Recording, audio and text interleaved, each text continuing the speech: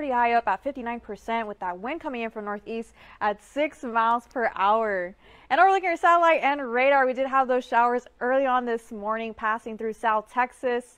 And overlooking tonight's lows, we do have that possibility for rain coming in, so make sure to prepare for that, especially when you're on those roads. Edinburgh will be at 78, McAllen and Weslaco also at 78, La Jolla and Rio Grande City will be at 78 with those showers, Brownsville at 79, and South Padre Island at 81 degrees for tonight. And then for tomorrow, we'll be at 99 degrees, mostly sunny skies, and we do have that breeziness coming in the afternoon. We have that 25% chance of rain for tomorrow.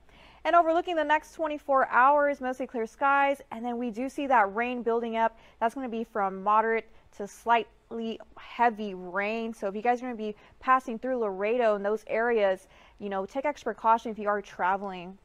And overlooking our U.S. map, you can see where that rain will be building up, traveling through South Texas, and a lot of rain currently moving into New Mexico as well.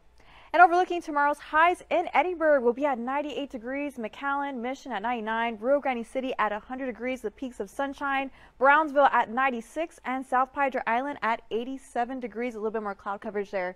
And overlooking our feels like temperatures, it is going to feel like 108 degrees for tomorrow with that 25% chance of rain, slight decrease throughout the week, and then we go down to Saturday to 103 degrees, but it is going to feel pretty hot with these temperatures. And again, make sure you are checking your vehicles before you lock them. Make sure you don't have your family members in there, your pets in there, or anything that can melt.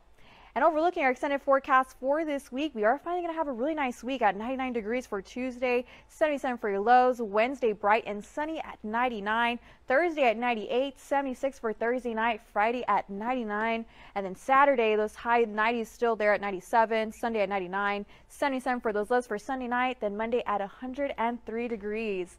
And that is your extended forecast for this week, but stay tuned because we have a lot more after the break.